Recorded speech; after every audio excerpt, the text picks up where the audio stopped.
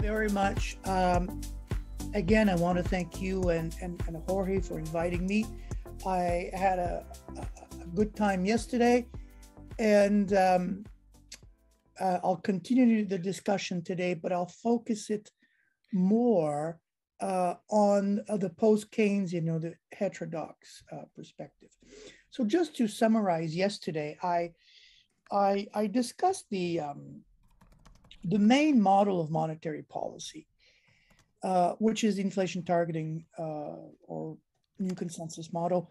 And one question that I'm having with some colleagues is whether this model is still appropriate.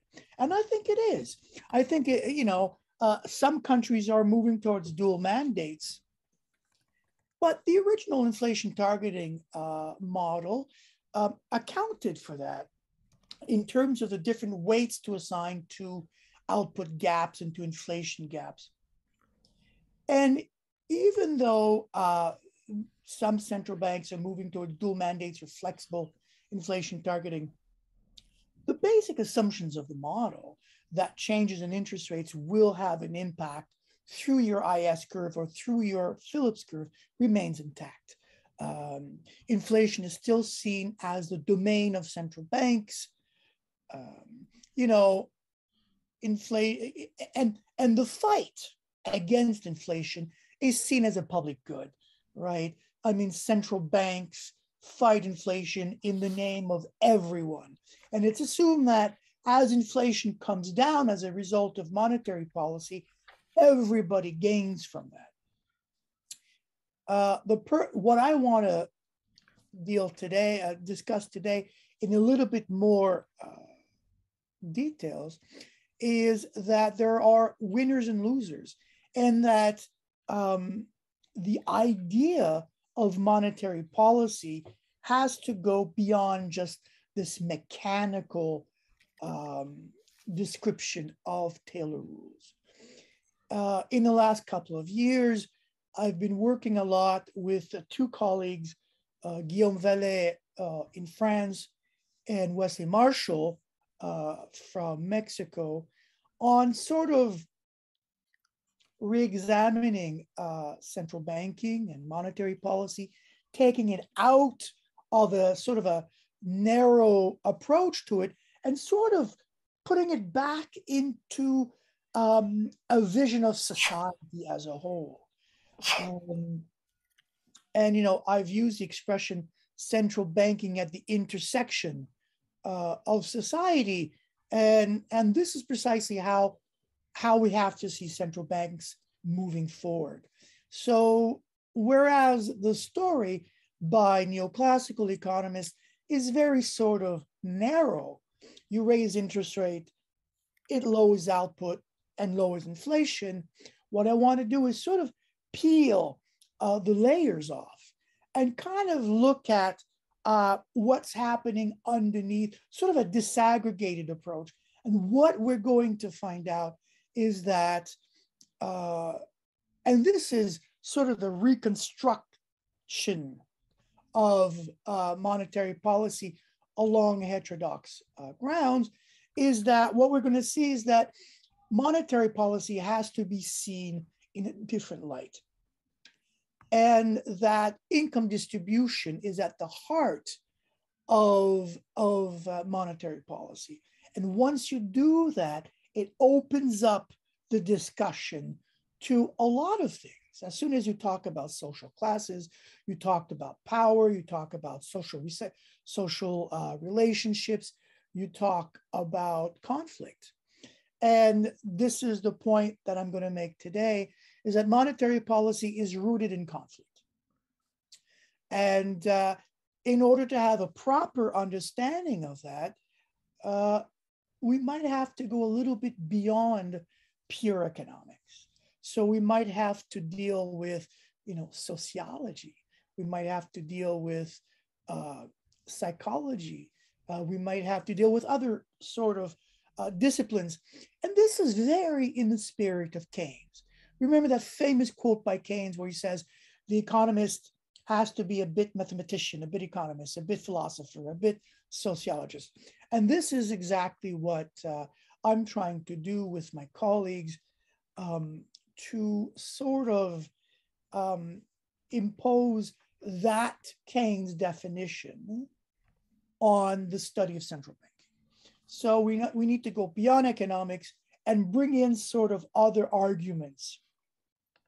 One paper that I'm currently working on with Guillaume Vallet is what we call the cult of the central banker, for example.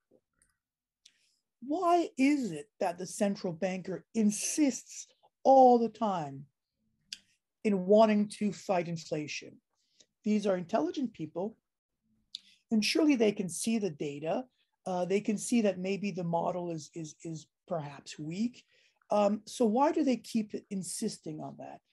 So we're working on this paper, and what we're arguing is that these central bankers cannot lose credibility because the post central bank position will surely entail positions on corporate boards of corporate America, and which represents millions and millions of revenues for them. So if they start spewing things like, oh, maybe central banks are not able to fight inflation, maybe this and that, I think they're going to lose credibility and they won't be able to benefit. If you want to be a neoclassical economist, think of it in terms of a utility function, a central banker utility function. But anyways, okay, I'm going to share my screen.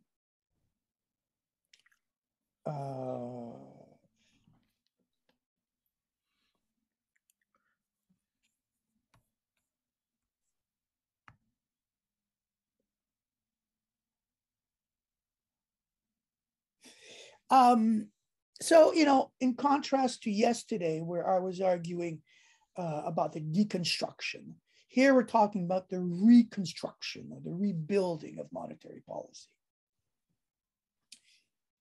Just a couple of plugins. Why not, since I have the floor? A lot of these activities that I've been doing are part of this institute, the Monetary Policy Institute, that I've created with a young Brazilian called Silvio Capes and Guillaume Vallet from France. And, in the last year, we came out with about 10 or 11 edited books. I showed you the first 5 books of the series on central banking with Elgar, but there are a couple of other books. And we're currently working now on a book on dollarization with the former presidential candidate of Ecuador, who did his PhD at UNAM. You might know him, you must know him. And we're doing a book on monetary policy implementation. And also, well, I thought I had the slide, the other slide came. But one of the activities that we're doing right now, which is sort of the discussion that we're doing today, is this conference in September.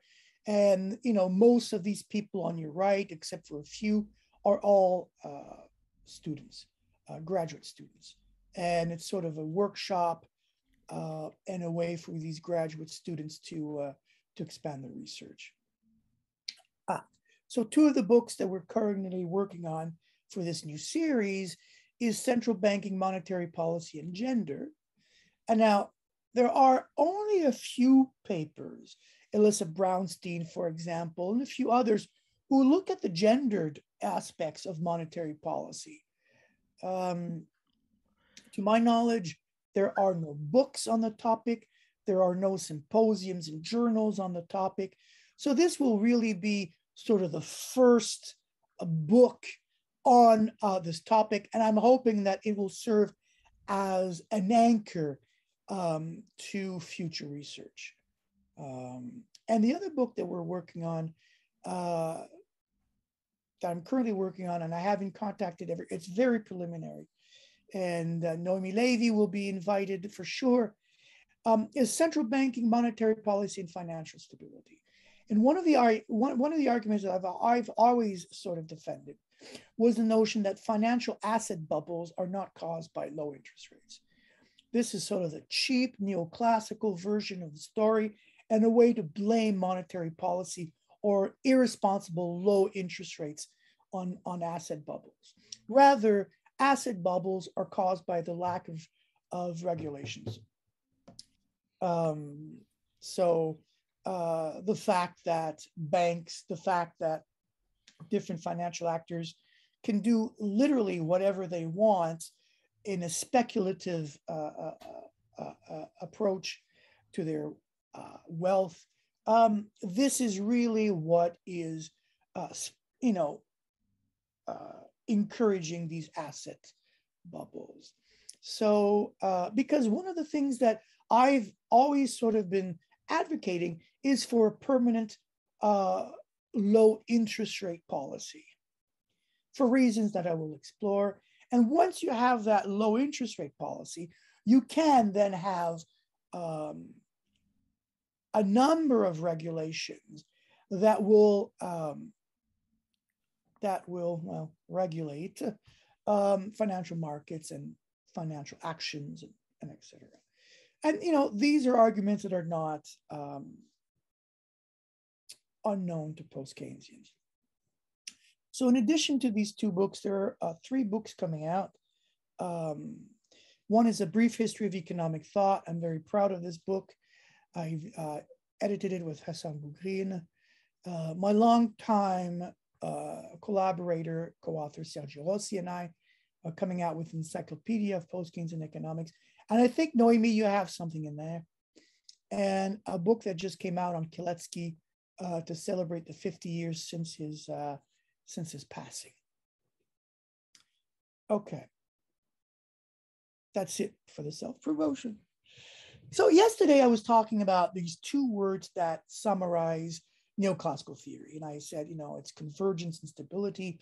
These are fair weather models that as soon as you have some sort of movement away from equilibrium, which is by definition a shock, right? Because of the system is rooted in convergence and stability, there is no reason to leave the equilibrium position unless you have some sort of shock on the system. And the shock could be, fiscal policy, et cetera.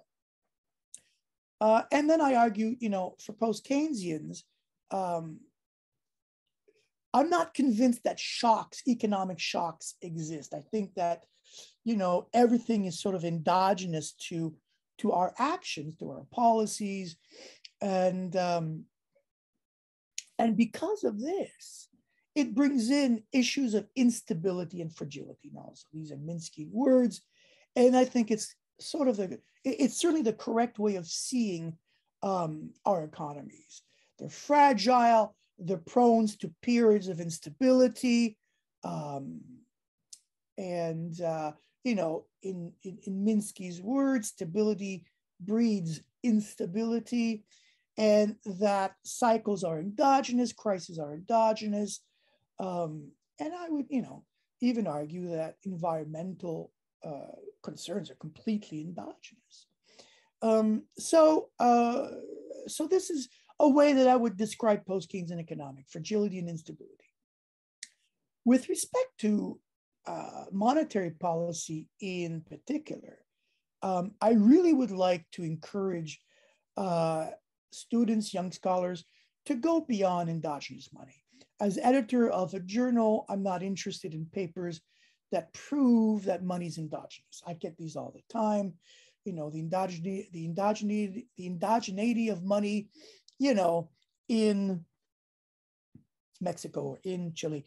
I think this is sort of a moot argument now.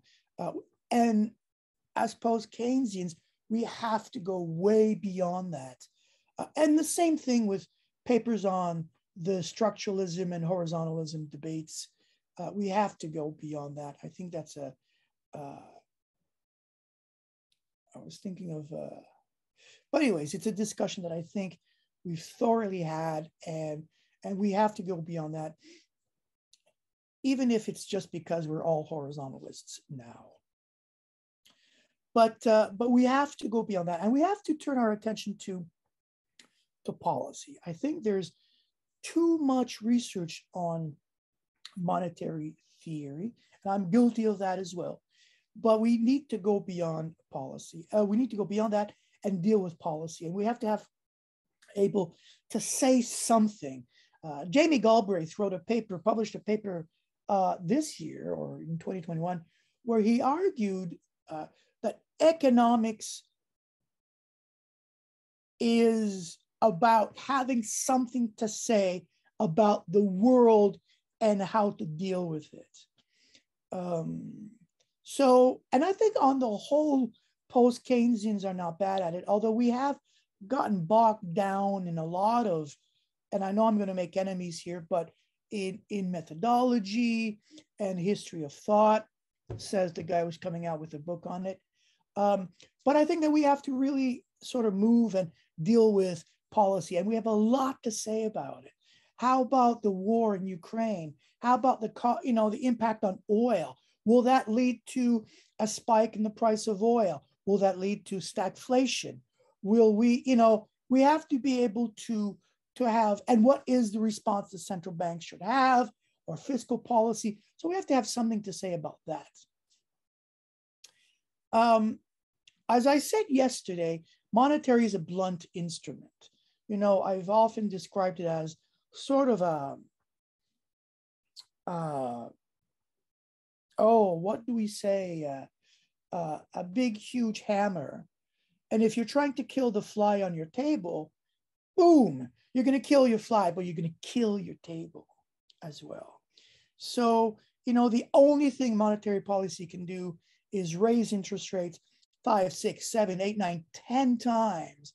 And eventually, as Keynes tells us, you're going to kill the patient. You're going to cure the disease, you're going to kill the fly, but you're going to kill the table. So I think that there is sort of a way of trying to understand what monetary policy really is. And I talked about that black box yesterday. We have to be able to open up and examine the black box and sort of figure out what monetary policy is and what it does.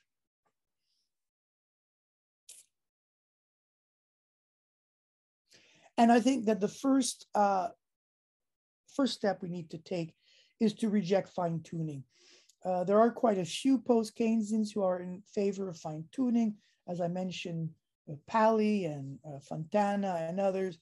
And I think that the arguments that I presented yesterday against the transmission mechanism of fine-tuning apply to the post-Keynesian approach as well.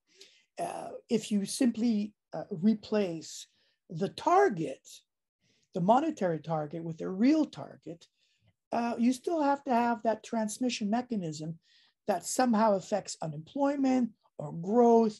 And what does that rely on? You're going to discover that it relies very much on sort of the same arguments.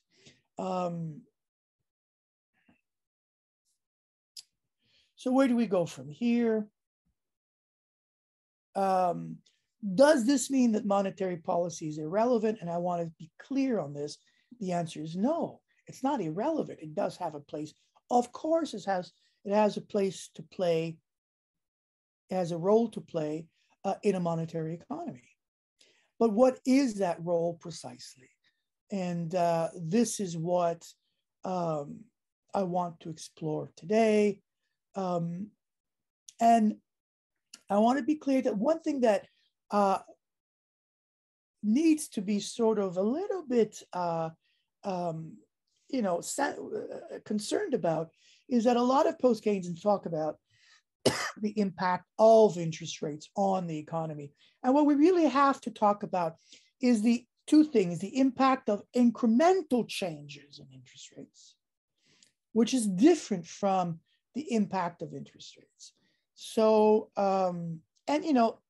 they mash up at one point or another. If you increase your rate from 0.25 to 0.50, like in Canada, we did a couple of weeks ago, I don't think that's going to have any impact at all. If you increase it to 0.75 to 0.1, I don't think so. So I don't think the economy responds to these incremental changes. And for the record, I don't even think real estate markets react to these incremental changes. What happens that the economy will eventually react by if you push the interest rate high. And so I've called this, as I mentioned yesterday, the pursuit of the Holy Grail, which is a neutral rate. And it's a very odd term because there's nothing neutral about it. The pursuit of neutral rates will most probably collapse the economy. So nothing neutral about it. And that brings up, discussions about what does your investment function depend on? If not on interest rates, then what on? And I'm not going to discuss that today. Maybe the subject of another talk. And so I mentioned this yesterday about the asymmetric nature of interest rates.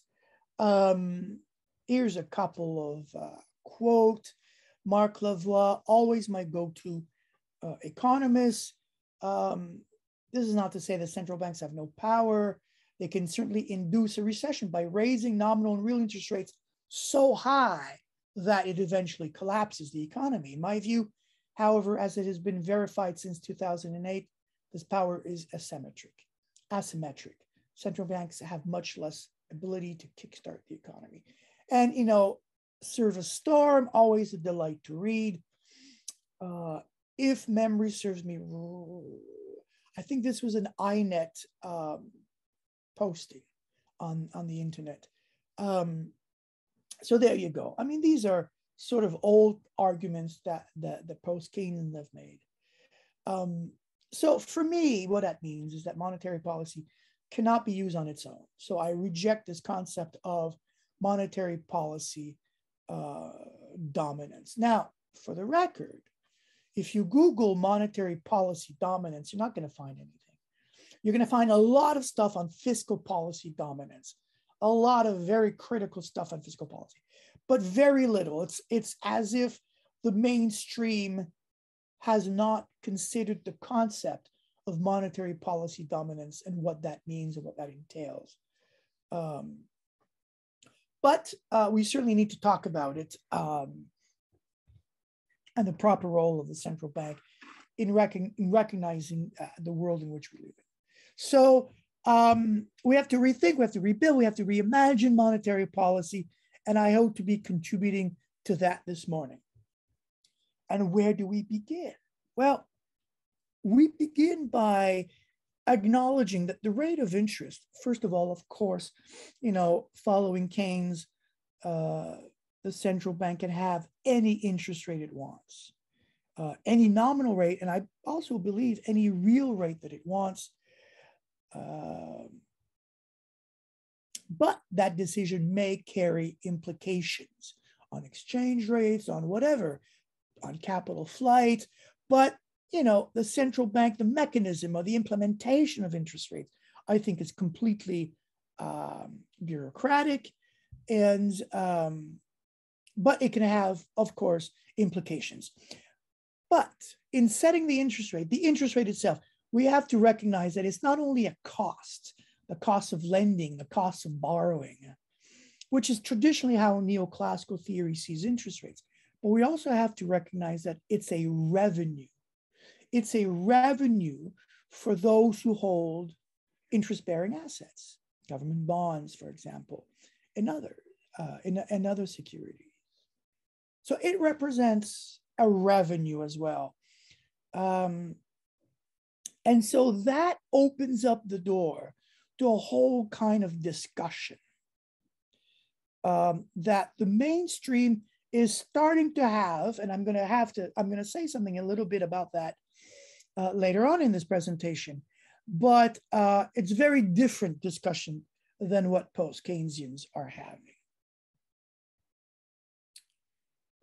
So like I said, for whom it's a revenue for bondholders, interest-bearing asset holders, and this plays right into what John Smith and have been arguing since 1996. It's, monetary policy or increasing interest rates must be seen as the revenge of the rentier, and that it's rooted in social classes. It's rooted in conflict. There are winners and there are losers. If interest rates increase, and this is why the central bank focuses its policy on inflation. If it does succeed in bringing down inflation, they argue this is a public good, everybody wins from it. But if you look at the side of the equation where interest is a revenue, you're going to see that as that interest rate increases, some people are benefiting and some people are not. And so if you look at the rent share, if you look at the argument in terms of shares, the rent share will increase and necessarily the wage share will decrease, ceteris paribus. So you're bringing in issues of income distribution. And there are, a lot of ways of looking at how that affects distribution. Certainly, as interest rates increases, it benefits bondholders, rentiers. As interest rates come down, it benefits debt payments, which is usually debt holders or workers. And, Stiglitz has argued that low interest rates will tend to increase inequality because it gives privileged people access to credit. And so they have more credit, they can build on that. And inequality builds on itself, he says, because of access to credit. And there's, some people who are working, some heterodox people working on that aspect of monetary policy as well. So it's clear that it's got different effects, and we're going to see some other effects in a few moments. But, what we need to be able to do is look at the net effects of all of that. And in my opinion, though, again, it's an empirical question, I would argue that higher rates will tend to benefit interest-bearing asset holders. Okay. Now, the idea of linking together monetary policy and income distribution goes back quite a long time in post-Keynesian's history. For example, Keynes, of course, the euthanasia of the rentier in the last chapter of the general theory. Keynes recognizes that in the long run, if you set interest rates closer to zero, that you can effectively euthanize the rentier class, right? And that euthanasia of the rentier is sort of a cornerstone of a lot of post-Keynesian analysis.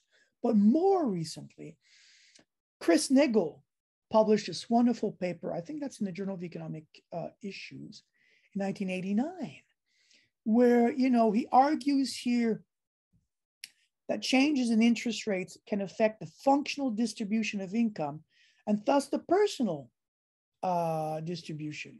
Changes in interest rates change the market values of financial assets, affecting capital gains or losses, and interest rates influence investment, aggregate demand, employment, and income.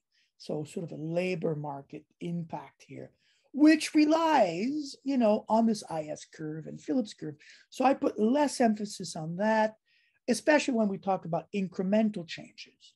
But Chris Niggle, Basil, my good friend Basil Moore, 1989, Basil's approach was very interesting because he says that changes in interest rates impact markup of firms, costs. Interest rates are costs, and firms may want to raise the markup to recover those costs, and that's going to affect the distribution. So, the distribution, functional distribution depends on changes in interest rates that centers directly on the responsiveness of the markup to interest rates. A very sort of interesting way. And I started writing a paper on that, trying to analyze this a little bit more. I think there's definitely research to be done. If anyone out there is interested in writing a paper with me on this topic, I think there's something there that we need to explore. Excuse me. Now, Tom Mitchell, 1991. he talks about interest on the national debt redistributes income uh, regressively away from workers. The high concentration of interest paid directly to households, but it's the 10% of households that receive 75% of the interest, and the top 1% receive 40%. So this is sort of very much in the tradition of seeing the rate of interest as a revenue. Arestis and Howell, Philip writes, it's, the profession hasn't given a lot of attention to this. And he's absolutely right. There are, post-Keynesians who have worked, I've just given you some quotes, but the work of Marc Lavoie and Marius Echereccia on this, they have done excellent work, along very much inspired by the work of Pazinetti. I've presented at UNAM before the invitation of both Noemi and Jorge, I believe, what's called the Pazinetti Index, which measures sort of the distribution of income from the perspective of monetary policy. I'm not going to do that today. But, to show that there is a history. Again, Agaitis and Pitelis, I think George Agaitis, argues little attention has been paid. Again, we know this. But here they go on to describe, again, the importance of interest rates, of monetary policy in the discussion of income distribution. Now, this is a graph figure from a paper with Mario Sigareccia, published in the Argentinian Central Bank journal, which is coming out in English in a book on monetary policy and income distribution that I'm editing. So this is the black box, right? And I guess there's a lot to sort of add to that black box, and it would be interesting sort of to develop it. But essentially, changes in interest rate is divided between sort of the income channel, and that income channel will be divided in the direct mechanism. So this is the rate of interest as an income for financial holders. Right? And the indirect effect, which is the rate of interest may influence labor markets and unemployment. And combined, these will have an impact on income distribution and aggregate demand. So, yeah, sure. Changes in monetary policy will have an impact on aggregate demand, but through this mechanism. Okay. And it also has a wealth channel, which is the relationship with monetary policy and asset bubbles in the absence of proper regulations. I'm talking financial markets, I'm talking real estate values, and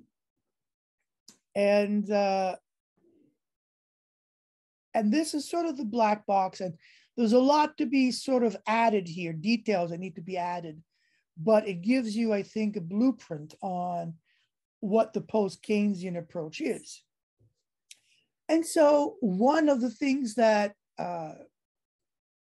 should be clear by now is that monetary policy is rooted in conflict and social classes, distribution of income and wealth, social classes. And I asked the question whether monetary policy is class biased. Now, I've got a paper coming out in a book edited by your colleague, Alicia Guion, in which I talk about the inherent biases of monetary policy. And for me, monetary policy is class biased. That is how we should interpret monetary policy. So instead of this mechanical, and I was reading John Taylor's original article where he proposes his Taylor rule.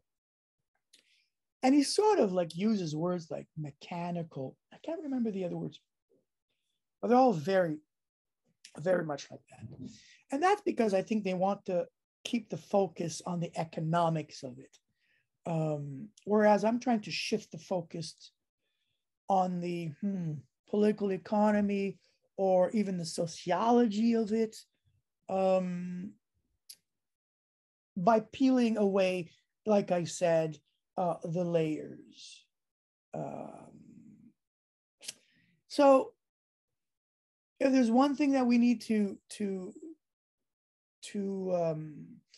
take from this, is that monetary policy is income distribution. And it's rooted in conflict at two levels. First, the decision to fight inflation itself is a class-conscious policy.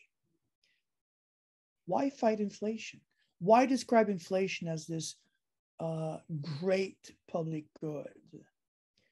Why not choose to fight unemployment?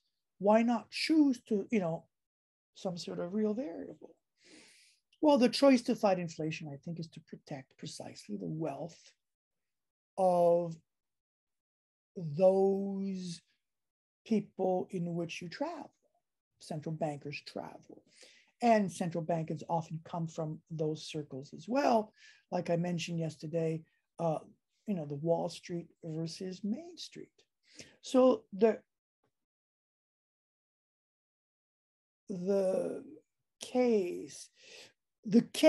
decision to fight inflation is a class-conscious decision. And second, the fact that the way you protect inflation generates income distribution and conflict at that level as well. Has this changed with dual mandates or flexible inflation targeting mandates? I don't think so.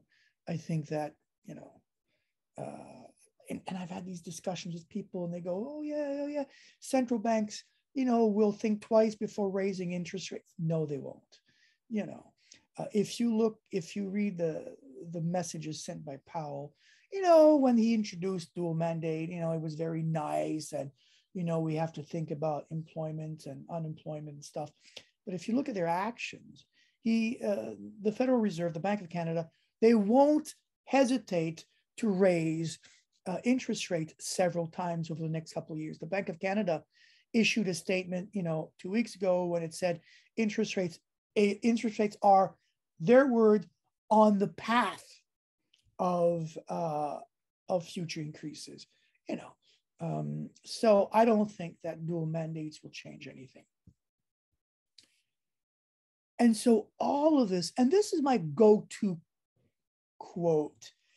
This is an article that Mark published in Money in Motion, edited by De La Place and Nell.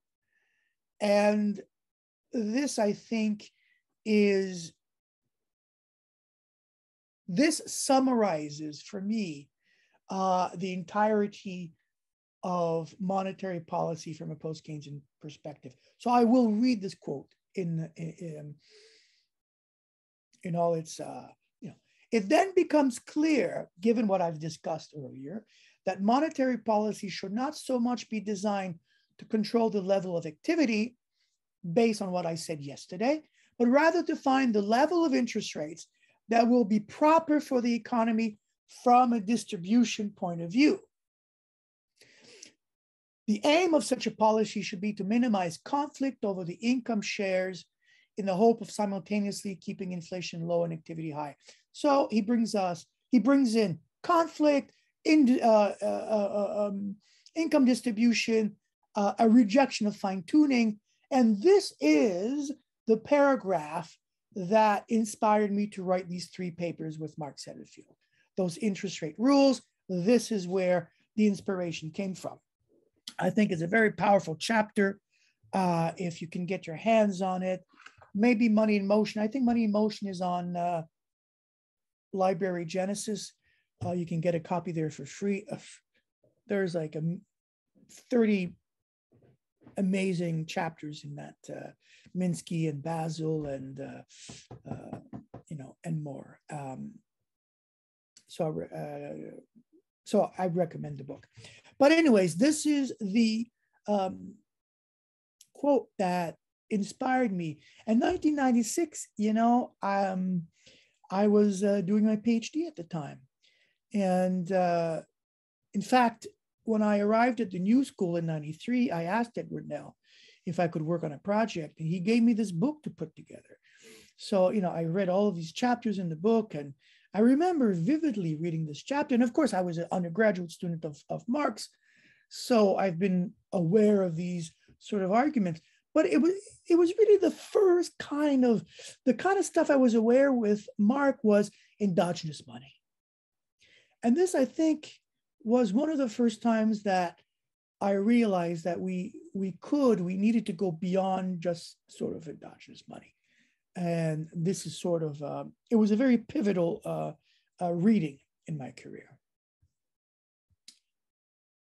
Now, let's talk about the mainstream's approach. Since the financial crisis in 2007 or 2008, there has been a ton of articles on the relationship between monetary policy and income distribution. And I have literally hundreds of quotes, various quotes. And from what I can argue is that, first of all, the topic was largely ignored before the financial crisis. And I think that quantitative easing is what really sort of spurred the interest of the mainstream to this topic. Not so much interest rates, but really quantitative easing. I think it became very clear very early on that quantitative easing was having distributional effects. And so, the topic has been overlooked. There's a lot of papers that say that. And one of the conclusions is, this is a great topic, a great article, but, and there's several papers that say this. Yes, monetary policy always produces distributional effects. And when I was reading sort of these papers at the time, I was really kind of, at first glance, I was very happy that the topic was being considered. And then, when you look through these papers, you realize they don't quote any post-Keynesians, none whatsoever. It's as if they had come up with that topic. But it was interesting. And I reached out to Ampudia, and I reached out to Olson and a couple of other people. And, silence, or, I guess it's not fun to be told that you're kind of stealing other people's research, which is kind of what I was saying in a polite way. I've invited them to sort of contribute to a book or something like that, and they have no interest. And they're quite happy with the thought that this is their topic. And for post-Keynesians, it represents a really sort of dangerous precedent because, and this is why I've been so much talking about this topic in the last 5 years or more, is because if we don't go back to this topic, the mainstream is going to define the context and the conclusions of this debate. And the conclusions, which I will discuss in a few slides, are not pretty, okay? So we really have to, and this is why the Monetary Policy Institute was created. It was really sort of to take on this discussion of income distribution.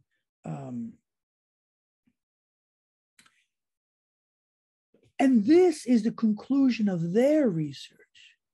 They have to be, this is completely consistent with the long run neutrality of money. Sure, monetary policy always produces income distributive effects, but they're short-lived because in the long run, they can't matter. So, it doesn't have an impact in a stable manner, right? They're modest. They tend to be small and short-lived.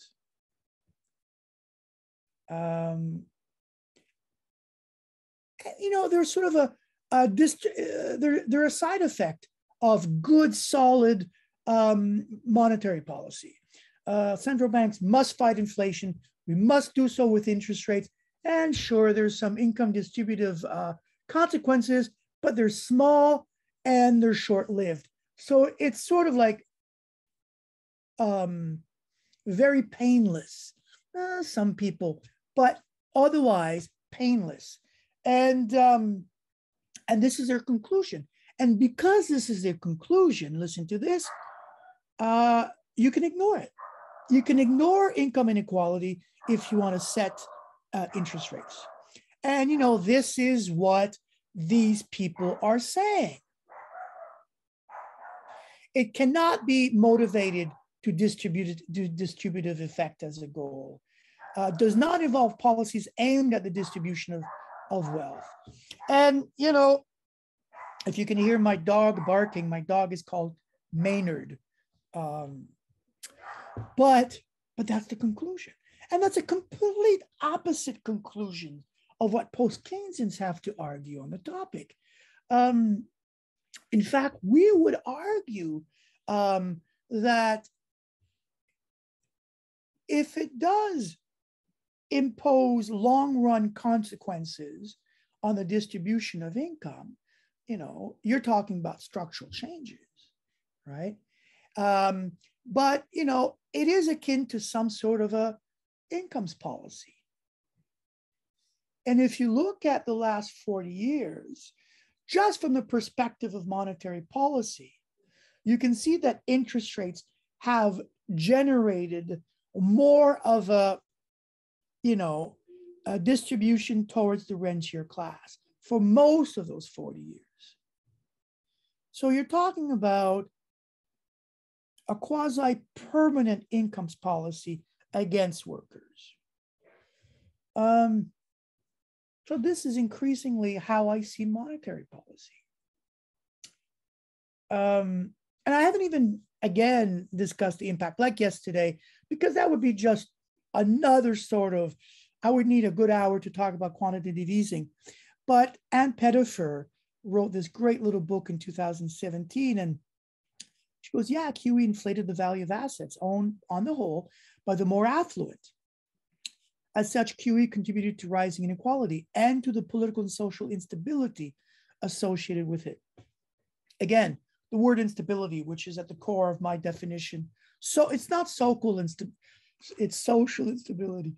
But, instability, this is what post-Keynesian theory is. And this is, endogenous instability. And this was, an interesting quote by Claudio Borio. He's come out to say that central banks are facing an intellectual challenge. Facts on the ground are increasingly testing the long-standing analytical paradigms on which central banks can rely to inform their policies. A number of beliefs that underpin the prevailing analytical paradigms may complicate this task. And, to go back to the question that I had yesterday, where do we go to see this? I can't remember the exact question. Where do we have to go to find inspiration for post-Keynesian or critical policies? And I said, go to the data. It's there. And this is what Claudio says, facts on the ground, that's the data, that's the events around you, are contradicting a lot of the firmly held beliefs of, fine tuning, IS curve, Phillips curve, natural rates of interest, and so on and so on. Okay, well, the question that remains is, so what? My fear is that, like the crisis, these central bankers and these policy wonks have short memories, and they'll forget this. Oh, they'll ignore it. They're very good at ignoring stuff, and this, they're very good at ignoring stuff. They're so believe that interest rates have an impact on that IS curve. So, they raise interest rates, they don't see it, anything happening. They're raising again. They don't see anything happening. And what they are thinking is, oh, well, at one time we're going to, hit the sweet spot and we're going to have the impact. The reality is that IS curve is undermined by the facts on the ground. But they ignore that and they stick to their paradigm. So I want to change a little bit of gears because I mentioned about those layers I want to peel away. And this is part of the book that I told you I was writing, I was editing on monetary policy and gender. And there's very few research on it, but there is a little bit. This paper by Brigitte Young, very good, and she examines the impact of QE on sort of the gendered impact of QE. Elisa and Hines have looked at monetary policy, and they've looked at it from the point of view of labor markets. In the forthcoming book, there's two women who will be looking at the impact of monetary policy on exchange rates and, through exchange rates on income distribution in Latin America. So there's going to be quite a few very interesting papers coming out in this book that will come and complement the very few existing papers on the topic. And, whereas central banks have embraced the research agenda on monetary policy and income distribution, the Bank of England held a conference. Everything is blurry because of COVID. Was it before COVID? I think it was before COVID, so a couple of years ago, on this topic in conjunction with the London School of Economics. And for the record, I asked to be invited and they said no, because they didn't understand what I was trying to say. So, if you don't talk in terms of general equilibrium models, they claim they don't understand you, which I think is, an admission that they're illiterate more than anything else, because come on, you can understand what I'm saying. So let me talk about carbon bias. So in this paper that I'm published, I've talked about these three inherent biases: class bias, gender bias, and carbon bias. And there's a lot of literature on this in the post-Keynesian, increasingly, and very few in the mainstream, but I did find one. And I found one that said, oh, yes, monetary policy can have an environmental impact. But look at what they say. I'm sorry, no, not this one, it's the next quote. So, a couple of people have argued about it. This paper I've argued, yeah, there is green QE can have an impact, but green QE is neutral in the long run. Not surprising. And so if green QE is neutral in the long run, then you don't have to do it. You completely you completely, that word yourself, about any responsibility about the environment, about distribution, gender, racialized minorities. So this argument of long-run neutrality is a very powerful way of saying we don't have to do anything about it. We can stick to this mechanical sort of approach to monetary policy. And that is it. Thank you very much. Thank you very much, Louis-Philippe. I suppose we can start now a nice round of discussion. If I may, I want to pose one question. Yes. And then perhaps we can ask people if they want to pose the question, or either you read it in the chat how they worded it. Well, my question is the following.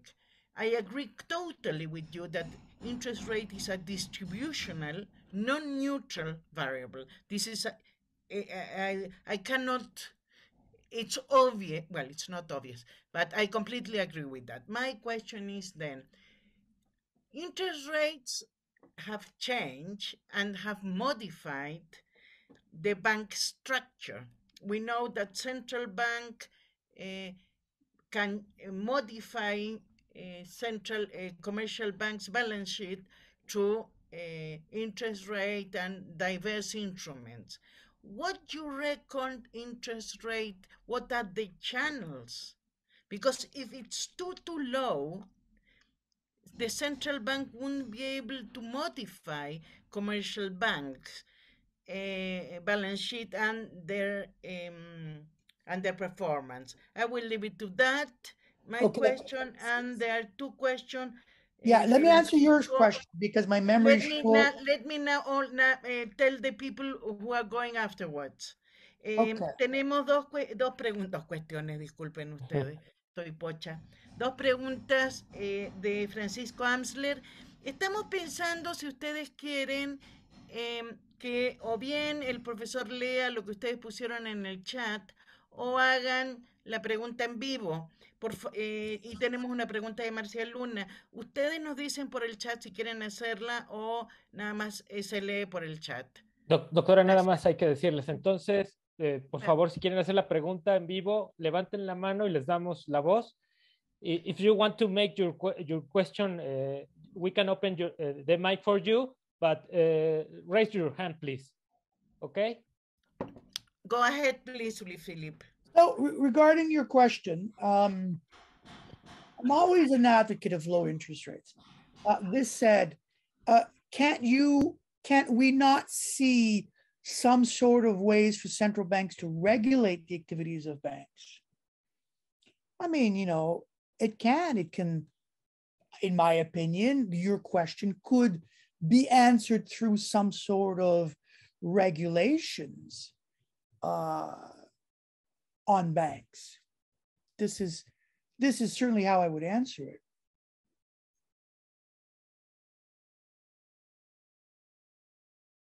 Oh, I can't hear you at all. We can discuss this further. It's a very interesting question. Okay. Le damos... Well, so for example, in this book I want to do on financial instability, it goes to that precise question. And what I said at the beginning, I said, I'm a big believer in these regulations. Now, the obvious question, the next question is that even possible? Can we have this intrusive central bank in a free market capitalist economy? That's another question. Okay, let me take the question of Francisco Amsler. Is he the next one? I can't hear you, Dara. Yes, but sorry. Maybe Francisco. Francisco, okay. Por favor. Please. So the interest rate as a distributive variable is normally accepted amongst post-Keynesian. Francisco is going to make it. Okay, good. Les pido de favor que sean cortos porque hay varias gente que quieren intervenir. Adelante, Francisco, tienes la palabra. Okay, muchas gracias. Well, thank you very much, Professor Rochon, and to the organizers as well. I'm Francisco from Argentina, and well, very glad to get to hear directly Professor Rochon, although I also liked reading you. So my questions is, I'm working on my thesis, and it's very related to the Sraffian monetary theory of distribution, like Pivetti, Panico, and they suggest this direct relationship between the interest rate and the profit rate, similar to that I didn't know that in a Kalekian way of interest rate connecting with the markup, which I found interest. So I would like to know, what do you think about this approach, and how much comparable do you think it is with other post-Keynesian approaches? Yeah. So I think that there was a debate at one time on whether it's the rate of profit that influences the rate of interest or the other way around. I'm firmly on the side, I think because I have to, that the causality goes from rate of interest to rate of profit. And on that matter, I think I fully agree with someone like Massimo, who's coming to Toronto, by the way, and Kaulo. I think that there's a lot of similarities here between the post-Keynesians or the Kelekians, because I'm not a big fan of the word post-Keynesians anymore, but the Kelekians and the Shraffian, and you know, this goes on a number of topics. There's a lot of rapprochement being done on the super multiplier, for example, where a lot of Shraffians are bringing in money and embedding the multiplier. You know, I used to always tell Serrano in Brazil, going back 20 years, where's the money in your super multiplier model? And I think that this is sort of becoming a very important topic. So, and I think it's all, you know, it has to do with this as well. So yeah, no, definitely interest rates to profit. And I think that this is becoming sort of a consensus now amongst the heterodox.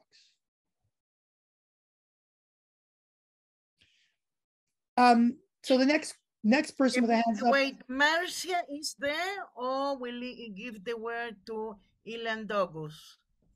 Aguilar, por favor. Aguilar, sí. Aguilar Ponce, please. Yes, thank you. Digo, gracias, perdón. Thank you very much. Thank you very much also for your, for your presentation. It was very clear, actually. My question for you was, well, I kind of wrote it down in the chat, but I want to be brief about it.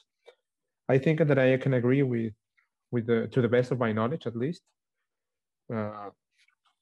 with this, with everything that you said today.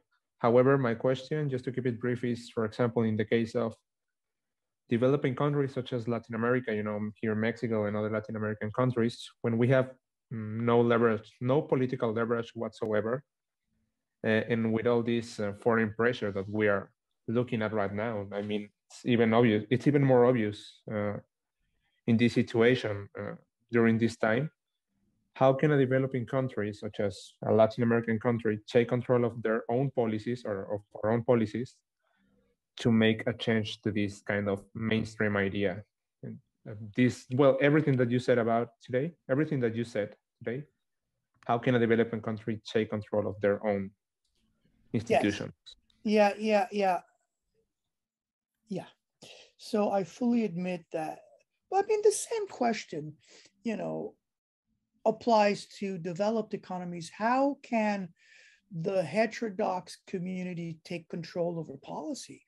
You know, I mean, we are also victims, if you want, or powerless regarding mainstream policies. So I think that we share this very sense, the same sense of being powerless, and which goes to what I was telling Professor Levy, whether we can, you know, I'm a big advocate of these financial regulations, but can we impose them? You know, if I'm going to be honest, I have to say no. Does that mean that you have to give up on your ideas? No, you know, because as you know, the next person, I've had this discussion with Ilan Dogus for many years now on the ideas, our ideas creeping into the mainstream. They don't acknowledge us, but you know, there was a time 20 years ago when, you know, we were called fringe. And now, you know, look at what's happened to MMT. Certainly not fringe, it's New York Times, and it's, you know, so there is some progress there. I think there's some progress there. And I think that, you know, the fact that we, with Mario Sequereccia, we were part of a group advocating for dual mandate. I'm not a huge fan of dual mandate, but we met with the Bank of Canada and we pushed and we argued. And, you know, they came up with something close to a dual mandate. So there is a way of organizing, and I think you have to be sort of really obnoxious about it. You just have to go into people's faces, and certainly trying to find common ground with the dissenters in neoclassical theory. I think that there's, you know, I mean, 20 years ago, Stiglitz was not writing with post-Keynesians, and now he is. So, you know, I mean, yeah, I mean, the sense of being powerless in front of neoclassical theory is policy is a universal feeling. Yeah. Okay. Thank you. Louis-Philippe, I think we leave we can give you the Ilan word to Ilan Douglas, no? Douglas, yes. Yes. Yeah, he had his Professor. hand up yesterday as well. And I don't know if Ilan is there. Yeah. Ilan, are you here? ¿Hay alguien que quiera hacer una pregunta adicional? Ahí está Ilian. Ahí está. Yeah. Gracias. Hi, everyone. I hope you can hear me properly. Yes, of course. Yeah. I have just two small questions. One, I am a bit puzzled. We say interest rates are exaggerated by mainstream understanding, and investment decisions are not so much sensitive to interest rate changes. Then we say increasing interest rates can damage the economy. And then isn't it inconsistent? Maybe you assume that small enterprises and the firms with balance sheet can be harmed by a sharp increase in interest rates.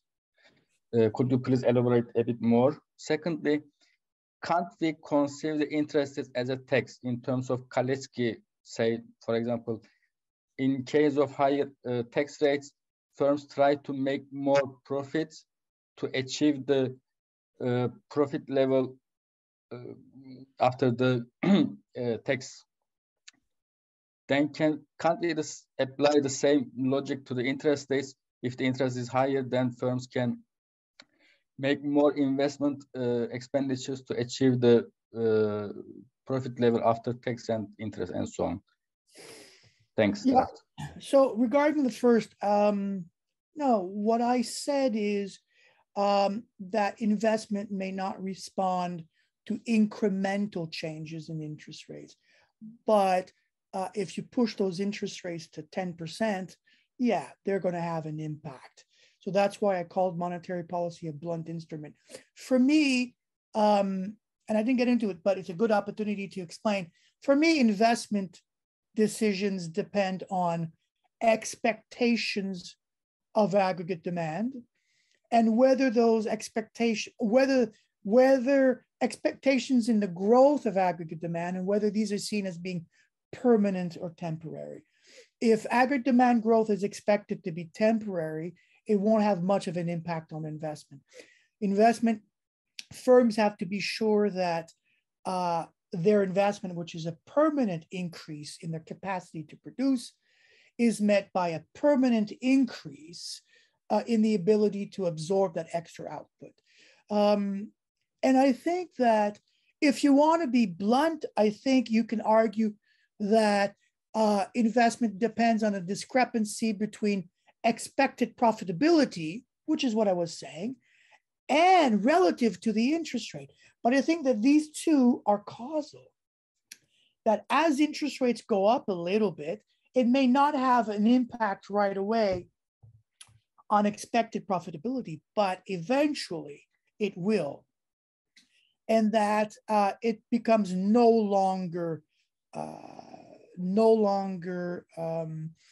tenable to invest. So if you look at the current situation where interest rates are zero, it means that expected profitability is actually less than zero. It's just not worth investing. It's not worth committing to a permanent increase, right? I mean, this is the whole, debate, right? I mean, you're not going to build a new factory to leave it empty. So you're going to build a new factory thinking that whatever extra you produce is going to be absorbed. And that's the sort of expected profitability, whatever you want to use as a proxy. expectations of growth of effective demand in a Keynesian language. Second, I think that you're essentially described Minsky, right? As these interest rates go up and companies want to make more and more profit, they're going to adopt riskier and riskier projects. And, you know, this is how certainly I read it. I don't know if that's how you meant it.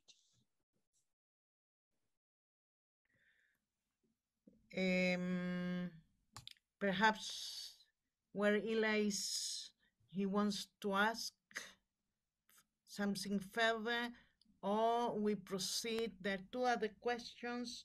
Louis-Philippe, I already sent you one question in the chat for you. Thank you. Let me look. For Mercy, and there is another one from Gabriel DT. Si no estoy mal. Yes. I don't know if Gabriel wants to speak. Well, so let me answer Mafia's question. Yes. So I kind of alluded to that, right? There's a couple of people who are precisely writing on that topic itself, which is the influence of interest rates on exchange rates and distribution. And, you know, I'm trying to pull up the table of contact, and that's in the gender book. And who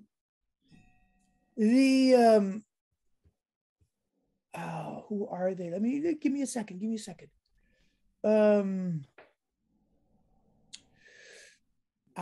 It's by Clara Zanen-Brenk and Patricia Couto, both from the New School. And they're writing on interest rates, exchange rates, development, income distribution, and gender. That's a mouthful. But that's exactly what they're working on, Marcia. And you're right. There's something there that needs to be explored specifically, or especially in the context of Latin America. Thank you for the question. Let me send you another one, Louis-Philippe. Okay. Give me a second. Yes. Oh, okay.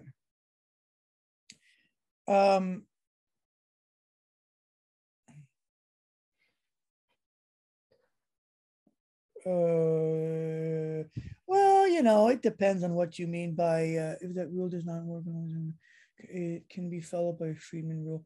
For example, the interesting point of rule. Well, I see it sort of you know, as mechanical, you know, in the sense that what's the word? He describes it as a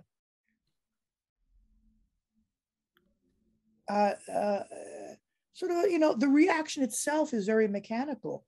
You know, you have inflation, you raise rates. You know, so that's how I meant very mechanical. Now, it's not the same way as mechanical in the sense of Friedman 3% rule on money supply growth. But I certainly see sort of the Taylor rule as being, you know, I mean, all rules in a way are mechanical in one way or the other. And I certainly see that as being, you know, inflation goes up, you raise rates. Okay. Can perhaps I make a last question?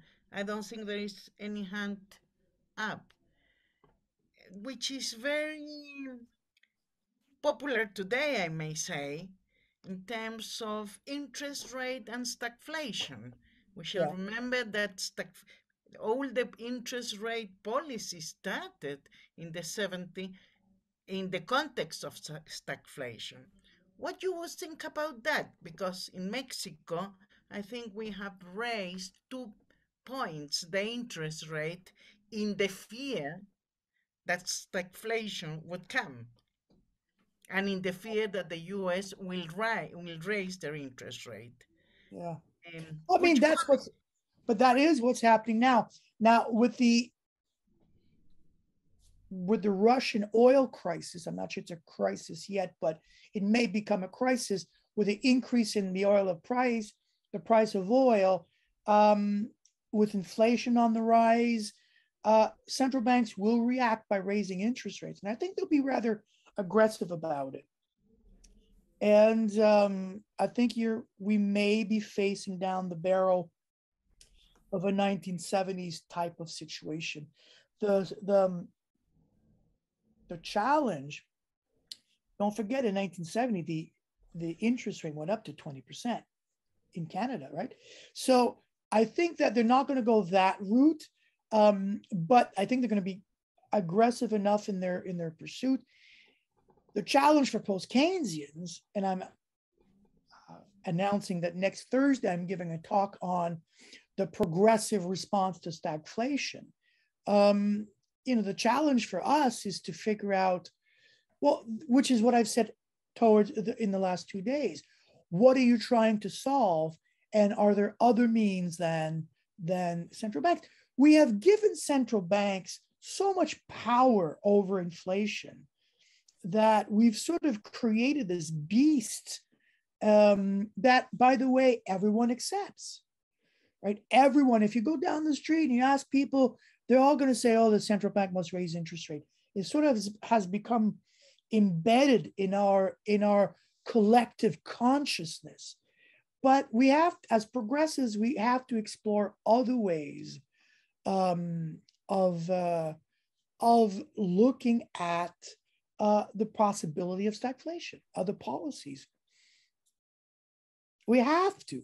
Otherwise, if we leave it to the mainstream, we might end up having interest rates of 10%. I wouldn't be surprised. Thank you very much, everyone. No, we want to thank you. Yes, and I hope to see you in person in November. Yeah. I would love to see you guys. And we hope that I think these key lectures have been very good. Everyone understood them. Complex things said in simple ways. This is good for our students.